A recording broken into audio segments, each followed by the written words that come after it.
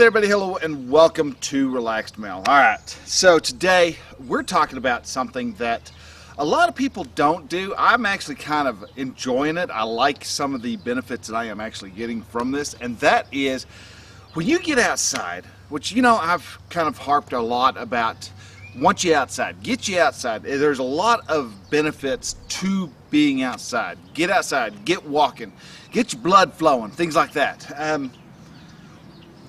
One thing that I don't ever talk about it so much, but I'm beginning to find reason to think that it is true, just because I'm using it a bit, is when you get outside and you go walking, go walk barefooted. Alright, now this is a bit on the woo-woo side, folks, so I know there's going to be some of y'all that are going, oh dude, this dude, hey, he just lost all cred and he's going to check off and he's going to be gone. Fair enough. I can live with that. Hopefully you'll be back on the next show, or next episode. But for this week, we're going to talk about walking around barefoot outside. There's several benefits, at least that I believe are benefits, that happen because you go trotting and hoofing it outside. One, it toughens your feet up. I mean, if you've got kids, you want to have some tough feet, because never fails. The moment you leave Legos, you give them a set of Legos, they're going to leave those puppies right where you need to be, right in the middle of the walkway or the hallway, right when you have to go to the bathroom real bad in the middle of the night, and you have no way of seeing them until you plant firmly in the middle of that minefield. And the moment you do, you're going to really wish you didn't have such pansy feet. And yes, man, most of us walk around these days with some mighty pansy feet.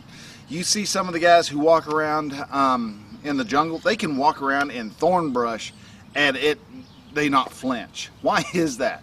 Well, because they've got really thick calluses on their feet. They basically have got soles on this bottom of their feet.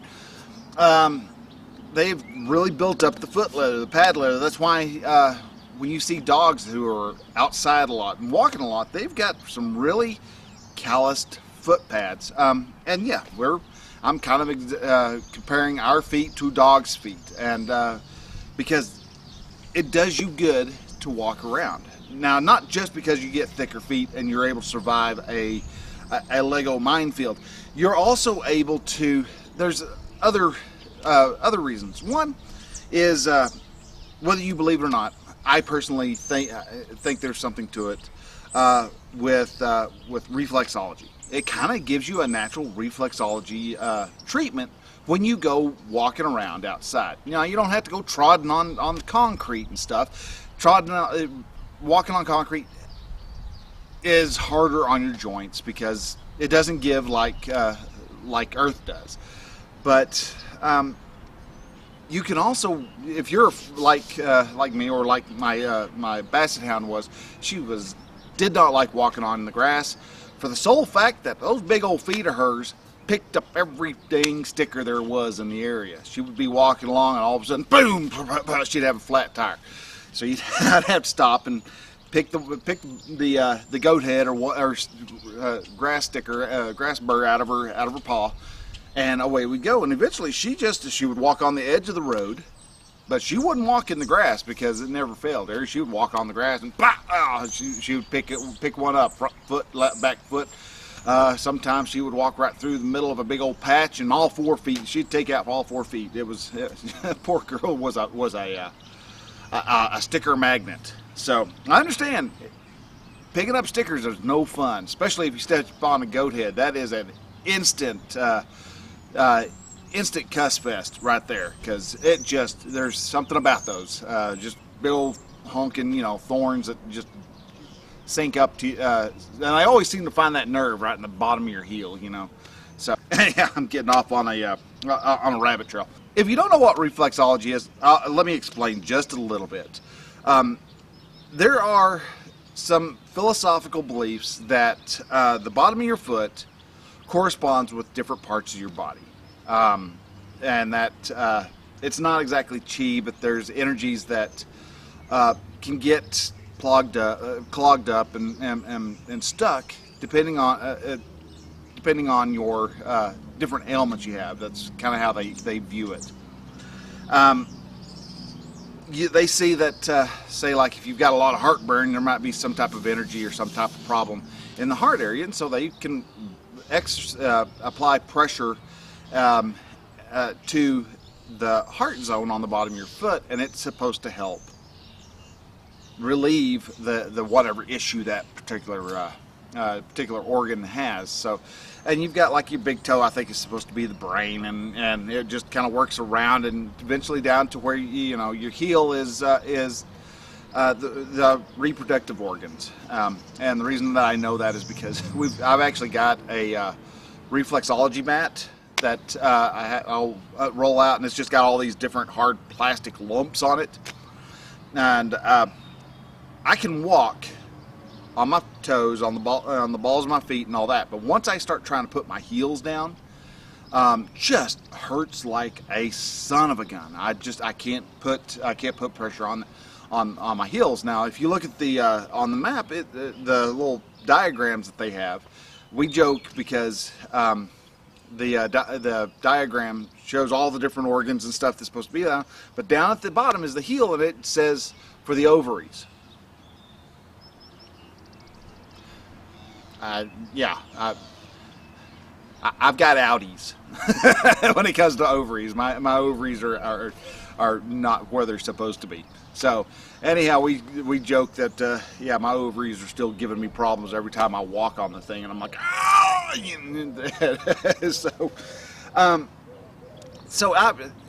But as you continue to walk, and as you you apply pressure to the different zones, especially the ones that give you a bit of a problem, things get a little more balanced. So as you walk outdoors and you're out inside, and as you step on, you know, the assorted stick and rock and things like that, and lumps of hard clay and other stuff that you encounter when you're walking, these automatically apply pressure to your different reflexology zones, and so it helps to ensure the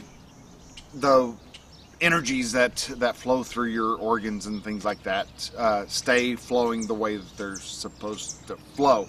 The philosophies of it I don't fully grasp. That's more, it's kind of an Eastern philosophy type of thing, and I find it interesting.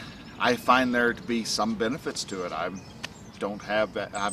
I need to walk on my mat a little bit more again, because I've been having some reflux there recently, and I past couple 3 weeks I haven't been walking on my mat, and just starting to get back outside and walking on the grass again, because, well, it's a nice sunny day today, but we have had a week of straight rain here in Oklahoma. It was crazy. So anyhow, again, rabbit trail, let's get back online. All right. Another reason that walking barefoot is good for you, and this one will turn even more people off than reflexology, and that is grounding. All right. Now, I'm not 100% buying on it, or at least I don't buy into it like a lot of people do. I mean, you can get so extravagant. You can get so extravagant on your on earthing, is what they like to call it. Is in that you actually buy mattress pads and blankets and things like that that actually connect to the ground plug of your electrical sockets. Now, it's not if you ever paid attention, you know, the ground plug is a big old round thing, so it's not going to fit in your hot or in your positive or negative terminals of an electrical outlet. But still, you're plugging it into an outlet. You're basically connecting yourself up to something that, you know, is electrical based, but it's supposed to allow for you to drain your energies. The thoughts of all this, and I'm going off of some just very basic, I'm not diving deep into it as some people do, but the belief is we are bioelectrical beings. All right, we have electricity effect is what causes us to move our muscles and causes us to think, and we have electrical storms in our brain, which is basically is our means of thinking. And so, like anything that is electrically oriented, you know, you can build up a charge. And when you build up a charge in like your computer or some other electronics, things start acting a little bit wonky until you get it grounded and you drain all the excess energy out. Not all the energy, because you drain all the energy out, I would assume that you would just kind of keel over and die because, you know, you drained your battery or something. So you get, if you get outside and you're actually walking around, you're actually grounding yourself to the earth. And the reason why I buy into some of that is because I have been around people who are in agriculture. People who come in contact, who work the earth. My great-grandfather had 2 acres worth of garden. And he would go through there, and yeah, he had a tractor that he would plow the ground up with, but he still was in there. He would still be planting all his cucumbers and his peas and his black-eyed peas and you know, the corn and the okra and all the other stuff. He would get down and he would actually work the earth and get everything planted. A lot of the people go to a great example of this is go to a farmer's market. One where the people actually grow the food. They just don't buy the excess produce and resell it there.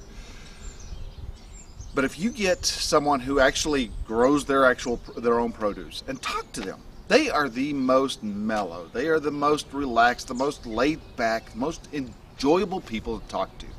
They are most earthbound creatures I've personally met. They are grounded, they are centered, and those 2 words often mean the same, especially when it comes to a person's demeanor. They are very centered. You can't knock someone. It's really hard to get them worked up and angry if they're centered. And I think that might be some of the problem. This is me going off on a tirade and thinking, just me thinking, which is always dangerous, but I often wonder if that might be what some of the problem is with today's society. Why everybody gets all outraged all the time. And oh my God, now granted, news doesn't help. The colleges themselves, they don't help. But at the same time, you find. I think that if you were to be able to go into you were to get kids out and be outside and enjoy the outdoors like they did. Maybe parents do need to, I didn't do it, but maybe parents do need to, you know, relegate electronics to a later time. Who knows? I personally don't. My kids, they had electronics in their hands from the time they were able to figure out how to use them. And they would have they had random access to the computer and things like that. They had their televisions, things like that. I grew up with television, so, you know, but at the same time, the television was turned off on Saturdays, usually around 11 o'clock. If I hadn't gotten outdoors yet, I was told, turn the damn television off, get outdoors. And so I would have to get outdoors.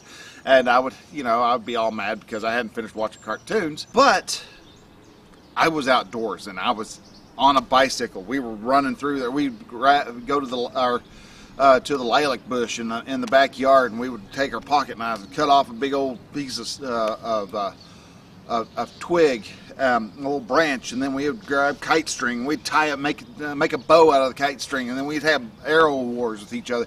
And we were always outdoors, especially in the summertime.